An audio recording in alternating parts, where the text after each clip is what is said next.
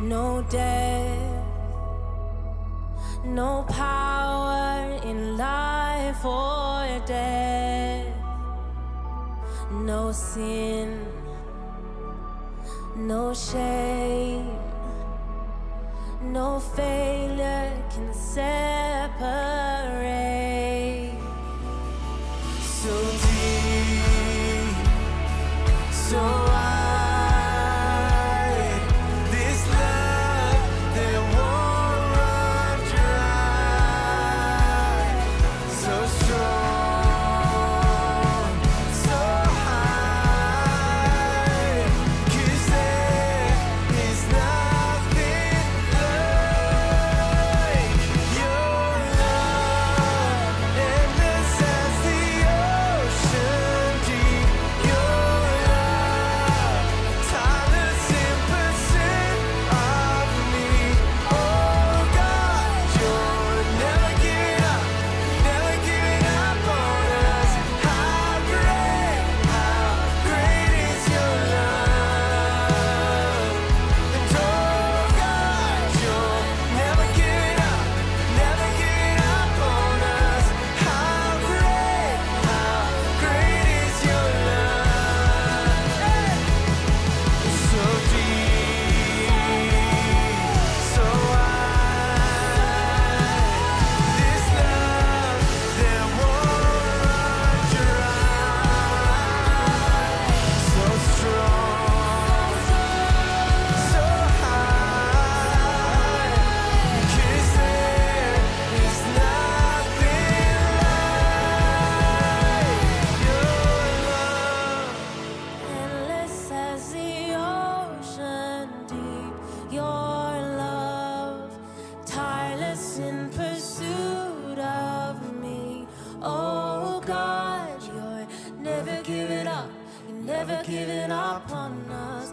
How great is your love. Oh God, you're never giving up on us.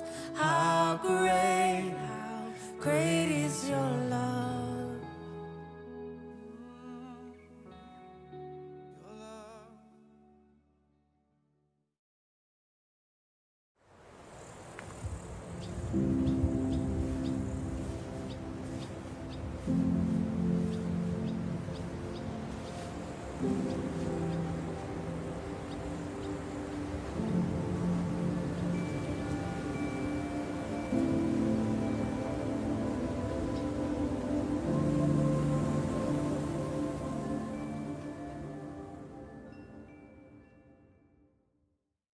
Today we begin the study of two of the most famous women who have ever lived. In fact, I would say two of the greatest women who have ever lived. And their names are synonymous with greatness. In fact, one of them is in the lineage of Jesus Christ himself.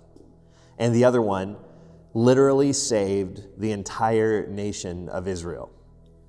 You could say that they both had a part to play in the salvation of Israel because one of them helped ultimately give birth to the Messiah, and the other one helped save a nation from the throes of disaster. So we're talking about Ruth and Esther.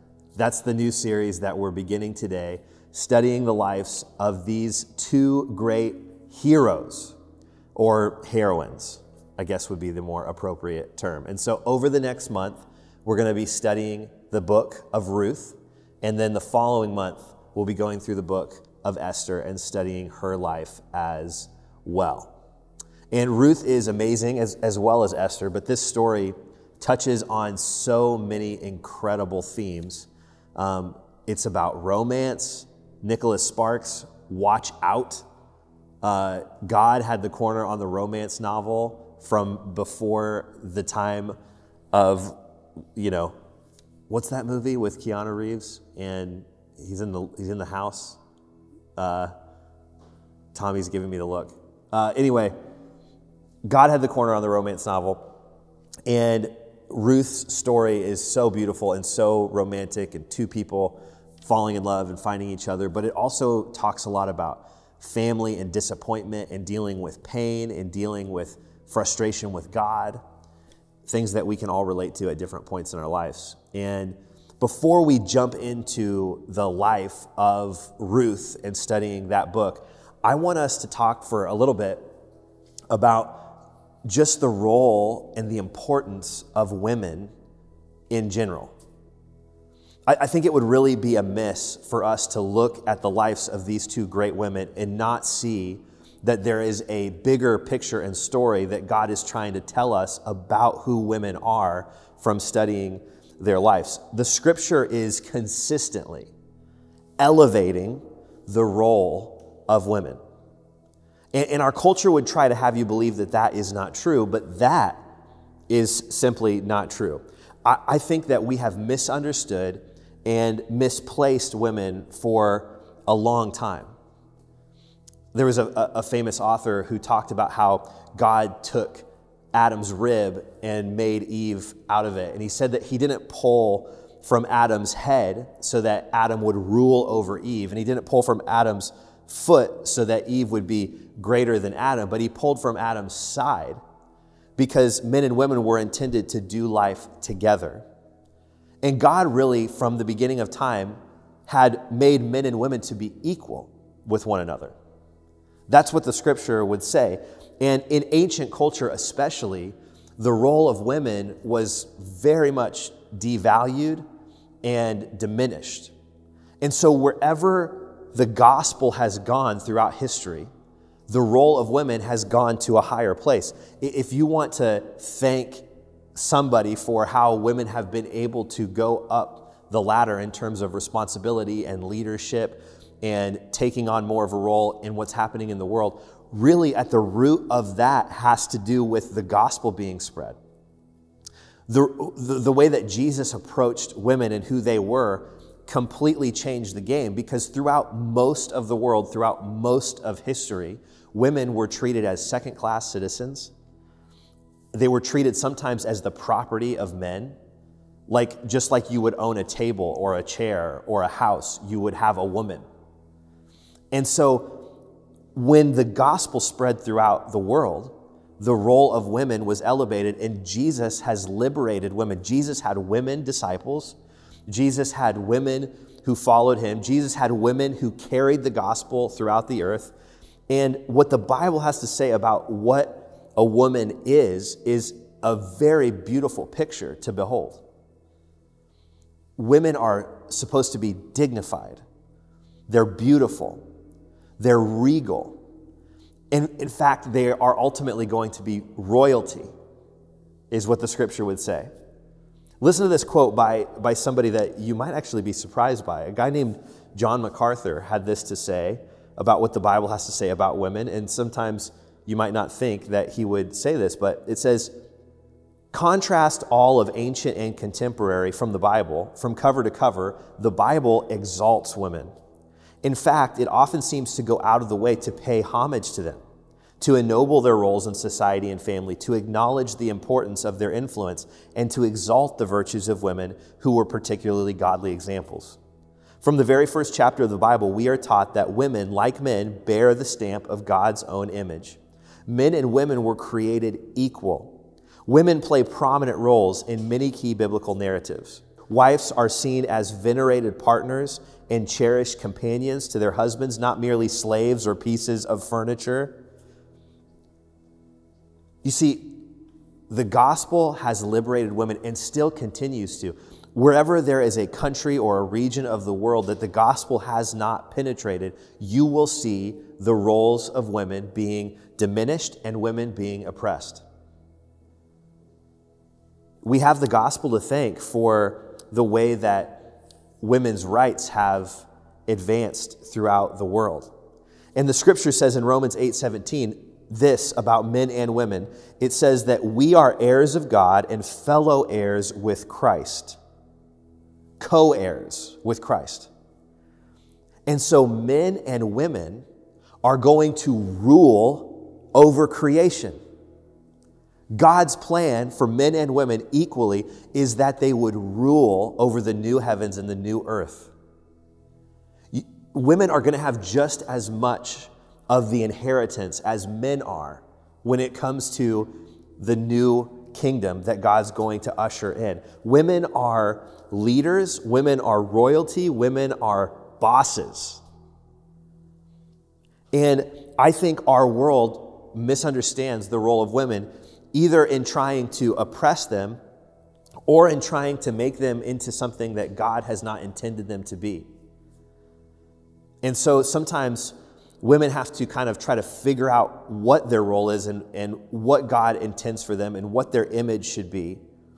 And the Bible always puts the emphasis on the beauty of women being in their character, not their outward appearance merely. And as much as we would tout equality today in our world, in this country, and talk about how women can do everything that men can do, I think that there is still an inordinate amount of emphasis placed on the appearance of women, and that indicating their value in society. But the Bible would always say that what makes someone beautiful, especially a woman, is not her outward appearance, but her character. The Bible says that beauty comes from the inside. And as we continue to show what God has said about women, it enables them to be able to come into their highest places of esteem, their highest places in this society, in this world. And I think that God has the best plan for women imaginable. And if we were to study the lives of Ruth and Esther, and this will come up kind of continually throughout these books, if we were to study their lives and not understand this, then we would really be missing a big point of what God is trying to tell us through naming two books of the Bible after Ruth and Esther, which to give them such prominence, especially in the ancient world, would have been revolutionary. And as we study them, I believe that we're going to see the women in our church and the women that are going to interact with this content rise into the great things that God has for them. So are you ready to study the lives of Ruth and Esther? Next month is actually Women's Appreciation Month, so I'm really excited that we get to study the book of Esther throughout that month. And this month is Black History Month, and we're going to spend some time honoring our Black brothers and sisters as well.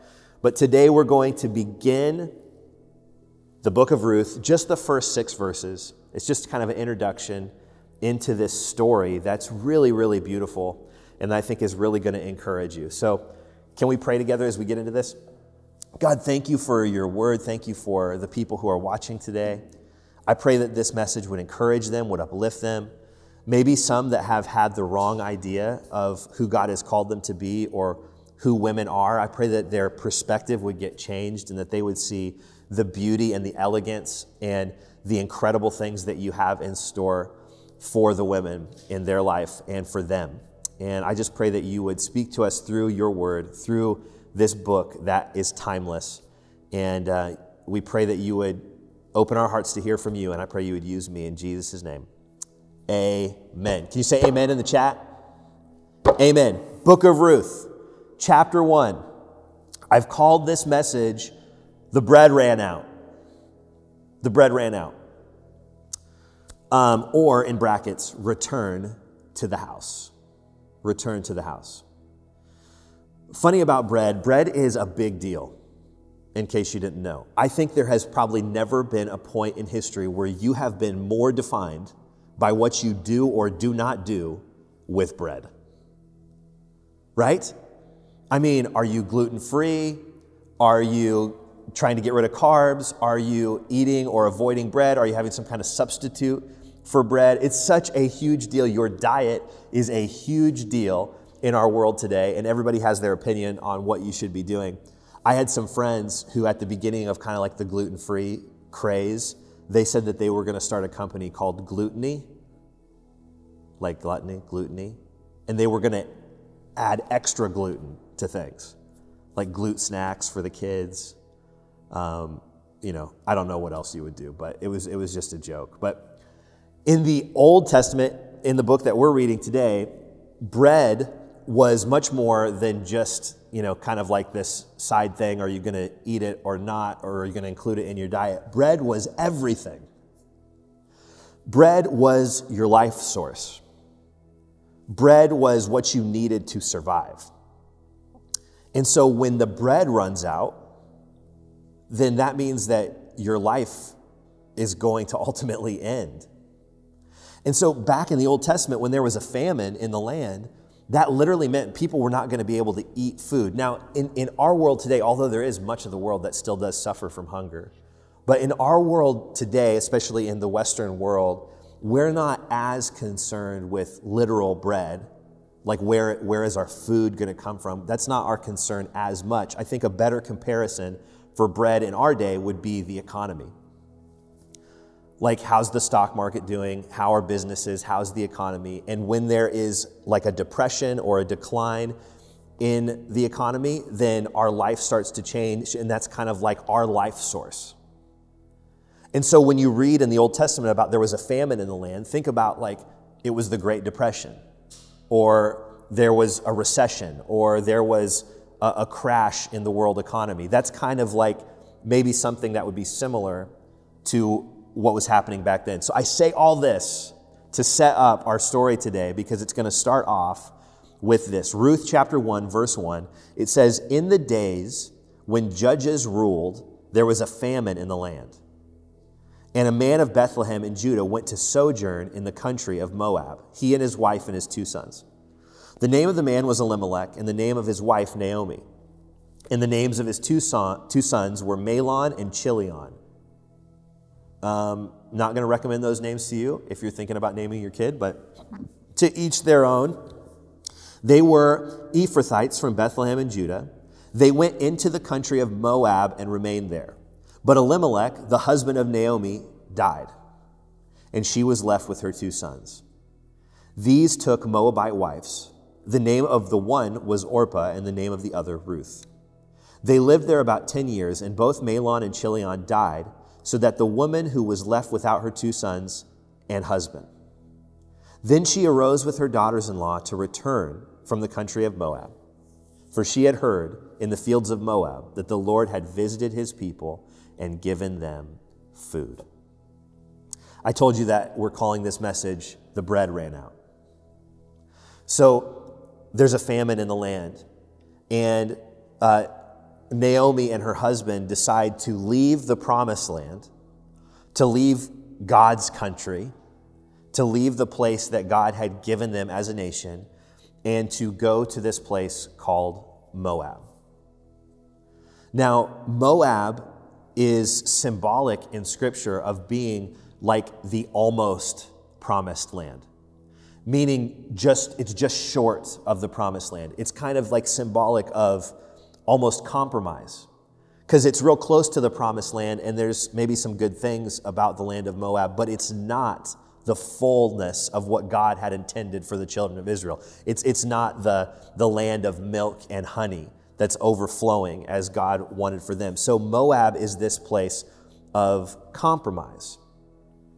And Naomi and her family, because of a hard economic circumstance, decided to leave the promised land and to go to the land of compromise, the land of Moab. I wonder how many times in our lives, maybe even something that we're dealing with right now, where there's been a hardship that's happened wherever we've been, somewhere that God's called us to be. And as a result of that hardship, we've just decided to say, you know what, I'm looking around and this doesn't seem too promising right now, even though I'm in the promised land. And so I'm going to go ahead and jettison from this place, peace out, and I'm going to go to the land of Moab, where my prospects look a little bit better than they do here right now. I mean, like, just practically speaking, I think an example would be maybe times are tough for you. Maybe your job isn't coming through in the way that you need it to, or maybe you're some kind of independent contractor and people aren't hiring you, and so something props up or comes up that can pay you a lot of money, but it's going to mean that you have to compromise in something that you believe. And so instead of staying in the promised land, where there is some hardship right now, you've decided that you're going to go to where you know you can get food for you and your family. and you end up in the land of compromise.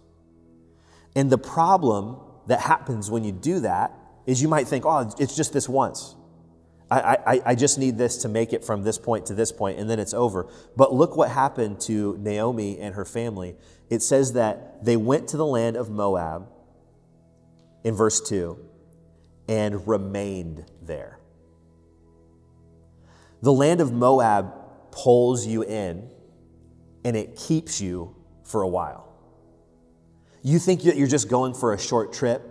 You think that you're just going because things got rough and you need something to get you by. But what happens is time goes on and time progresses, and you end up staying in the land of compromise.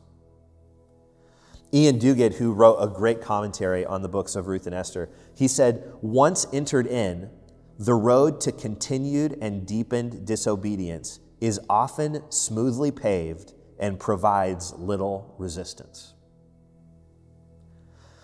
Once you take one step of compromise, it's easier to take the next and the next. And how many know that the devil's not going to make your path hard to not follow God's plan? He's going to make it as easy as possible. Another example is maybe literally you were having a hard time in the city, in the place that God had called you to. And so instead of sticking it out, you said, I'm literally going to pick up and move to somewhere else. And you did it without thinking about the consequences of that spiritually.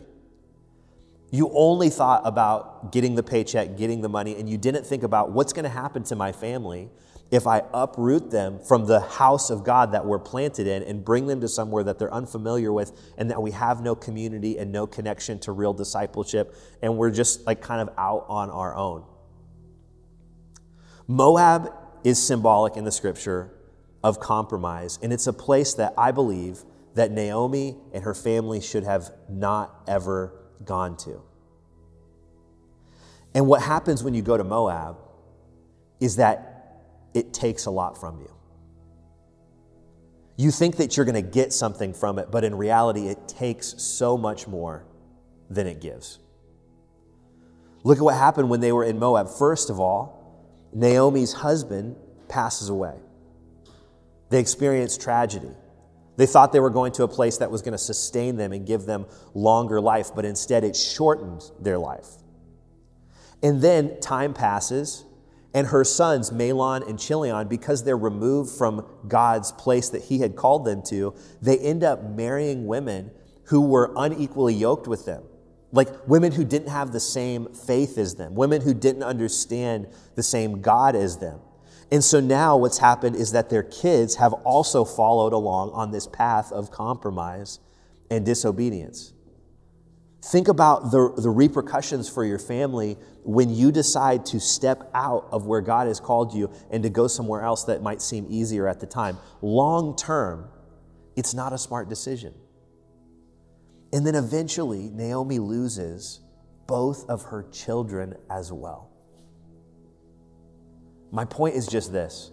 Moab may seem great, it may seem enticing, but it's going to take so much more from you than it's going to give to you. Moab is not where you want to be. You want to be in the promised land. You want to be where God has called you to be. You want to be in the middle of God's will. You're never going to get ahead by compromise. I mean, Jesus said in Matthew, he said, seek first the kingdom of God, and then these things will be added unto you. God knows what you need. And if you put him first and say, I'm going to make God the priority in my life, and everything else is going to come underneath that, instead of I'm going to make the money that I need the priority in my life, and everything else is going to come under that. When you flip it and you put God at the first, he's going to make sure you have everything you need. He's going to make sure that your family is taken care of. And he's going to make sure that your family is surrounded by this beautiful spiritual atmosphere that will hopefully transfer to them, and that they will follow in your footsteps as somebody who is following God yourself. Reprioritize your life. Don't put the emphasis on the wrong things. Put the emphasis on the right things. Put God first, and then put everything else. God, and then your spouse, and then your family, and then your job. And you will find that when things are in the right order, God blesses that. Don't just weigh opportunities based on the benefit to your bank account. Weigh opportunities based on what is this going to cost me and my family spiritually. Like, yes, this might seem great, but in the long run, is it going to take more from me than it's actually giving to me? I just read a story about Chris Tucker. Remember Rush Hour and Friday? And I haven't seen a movie with Chris Tucker in it forever. But Chris Tucker recently turned down a multi-million, I think it was somewhere around $15 million role in a movie, because what the role would have required for him to do was going to compromise his beliefs. That's a lot of money to say no to. And I'm not pointing to Chris Tucker as the person that we should all follow, but I love the fact that he was willing to stand for something even though it was going to cost him a lot financially. So if something is going to take me away from God's house, if something's going to take me away from God's place that he's called me to and from God's people, it's not worth it. I'm not going to let that slide for the sake of other things. I'm not going to be a sports parent and make sure that my kid is at every athletic event known to man and let them skip out on being a part of God's house because I want them to kind of live out my dreams as an athlete that I never got to fulfill. Sorry, that's kind of a weirdly specific example, but there's so many of us that will make sure that the kids are at soccer, we'll make sure that the kids are at dance practice and ballet, and we'll make sure that the kids are at this and that, but we aren't putting the priority on making sure that they're getting to church and being in God's house. And when your child grows up and is not a professional athlete, are you going to be wishing that you had taken them to soccer on Saturday or that you'd got them to church on Sunday? I'm just saying, where is the priority in our lives? And I think that even though there's lots of things that can pull us out of God's house, one of the biggest things is always this. It's always money. It's always an opportunity. It's always something where we can make more dollars. And I think we just have to put the priority on, I'm going to put my priority on being planted in God's house. Bethlehem, where Naomi and her family left from, it means house of bread. House of bread. If they would have stayed there, God would have provided for them. It means house of bread because it was referring to the bread of presence that would have been in the tabernacle. And the bread of presence is actually symbolic, pointing to Jesus. Remember when Jesus had the Last Supper with his disciples, he said, take and eat this. This is my body that's been broken for you, his bread. Jesus called himself the bread of life. Jesus is the source of life. Not our physical bread, not the economy, not our paychecks. Jesus is the source of life. And I believe that God is calling some people today back to Bethlehem, back to the house of bread, back to the place where you can be planted in God's house. And if you do that, listen to what Psalm 37:25 says. I have been young and now I'm old, yet I have not seen the righteous forsaken or his children begging for bread. God's going to make sure you get what you need if you follow him first. So, Naomi, she now has 2 daughter-in-laws. She has a family that she's acquired since the time they've been in Moab, but they're coming back without any of the men in their life. Her husband is dead. Her sons are dead. And she hears that there is food again in Israel, in Bethlehem. And so they decide that they're going to come back. Verse 6, it says, then she arose with her daughters-in-law to return from the country of Moab, for she had heard in the fields of Moab that the Lord had visited his people and given them food. Listen, the long road back to God, all it really takes is starting with one step. Naomi realized that she had been living in a place of compromise, and she decides to just take one step back. The journey back home, you might be worried like, oh, I'm going to be so embarrassed. I haven't been around God's people in a long time. I've been off doing this other thing, and I've been doing this and that. And then you're worried because how are people going to think about this? How are people going to perceive me? Listen, when you take one step, that's all it takes. Don't worry about all the consequence of what's going to happen or all the sequential steps afterwards. Just think about the first step. And we're going to see next week that when Naomi and Ruth get back to Bethlehem, that the whole town starts buzzing. And when you come back to God's house, there is an excitement of the people to see you again. They're not going to shun you or judge you or be upset with you. They're just going to be glad that you made that decision to come back. I believe that this message is timely as I was studying this chapter. And I can't wait to go through the rest of the book of Ruth. There's so much great stuff in here. But I just felt like it was symbolic, and I felt like it was sensitive for this time right now, because I think there's just some people that God's calling you back. Now is the time. You've lived in the land of Moab for too long. You've lived in the land of compromise for too long. And grace always gets the final word. God's not mad at you. He's not angry with you. God wants to restore you. God wants to bless you. And if you come back to Him, He is more than willing to pour out grace upon you.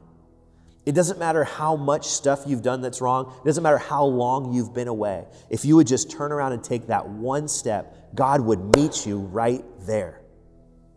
And He would embrace you, and He would restore you, and He would give you that brand new start and forgive you of everything that you've done that's wrong and just bring you back into His embrace. And even though it's going to take a while for Naomi to experience this, she is going to experience this. And God's going to do literal miracles in her life. But it all started by that one step, that journey back to Bethlehem, back to the house of bread. So we're going to continue this story next week. And if you're here today and you need to make a commitment to say, hey, I'm going to start following God again. I'm tired of the compromise. I want to live for Him. Then here's what I want you to do is in the chat right now, I just want you to somehow signify, hey, that's me. And I need to kind of start this journey again with God. Maybe it's raising a hand emoji or just typing, it's me. Maybe it's sending a text to somebody who is a friend of yours who you know is following Jesus and saying, hey, I need to get back into church. I need to get back around God's people. It doesn't mean that tomorrow everything is going to just go back to the way that it was. There might be some time for that process to take place, but God is going to fully redeem everything. And God's going to fully forgive and fully give you grace. So if that's you today, you can signify that in the chat. Or maybe you're like, well, I'm kind of a little bit nervous about doing that publicly. Listen, there's no shame. There's no shame here. This is the place, God's house, the church. This is the place where shame has no place. This is the place where you can walk in freedom and liberty. So nobody's going to judge you. Nobody's going to think worse of you. Everybody's just going to be happy for you. And there's also going to come up in the chat in just a moment a link, and my wife will tell you about that, of how you can get more connected, because we all need connection in this journey with God. It's not just enough to kind of be from a distance or just say, oh, that's cool with me, but we have no connection. We need connection with God's people to really walk into all that God has for us. So my prayer for you today is that you would, like Naomi, begin this road and this journey back to Bethlehem, and that as you do, you would see God restore to you the years that the locusts have eaten. That's a reference to the book of Jeremiah, where Israel had suffered a plague from disobedience. And God said, hey, if you come back, I'm going to restore the years. The time that you spent away, it's going to be like somehow He just redeems it all and pulls it all in together. And even though it's been years, He puts a year's worth of awesome stuff into a short period of time and brings it all together in a way that only He can. So I want you to walk in God's grace, His love, His forgiveness today. And I want you to know that that can start right now. Would you pray with me? God, I just pray for any person who is deciding to make that commitment to follow you today. I pray you'd meet them. I pray you'd change them. I pray this would be the beginning of a fresh start for them. And like I said before, if that's you, whether you're coming back to God or whether there's maybe some people right now who they just want to start this journey with God. You didn't grow up around church. You haven't been around faith and people who are following God. Like, this is new for you, but you want this and you need this. I want you to make this commitment today and say this to God in your heart. Say, dear God, I give my life to you. I turn away from my sin and I turn to you as my Savior. Come into me and change me and make me new. I surrender to you in Jesus' name. Amen. Hey, come on, let's give it up for those doing that today. Give it up for them in the chat. If you're watching anywhere and you just want to let out a shout or clap, that is totally appropriate. We're so glad to have been able to be a part of what God's doing in your life today. I'm going to hand it over to my wife, and she's going to let you know some more instructions of how you can get connected. Thank you to everyone who partners with us financially and makes this possible. Thank you for your generosity. All the ways to give are going to come up on the screen if you'd like to invest into what God's doing through this church and this movement. We couldn't do it without you, and we believe God has more territory He wants to take through this ministry and this church. So as you give, you're a part of what God is doing through this. So we'd love if you would partner with us. And here's my wife who's going to close out our time together. We love you so much. Can't wait to see you next week.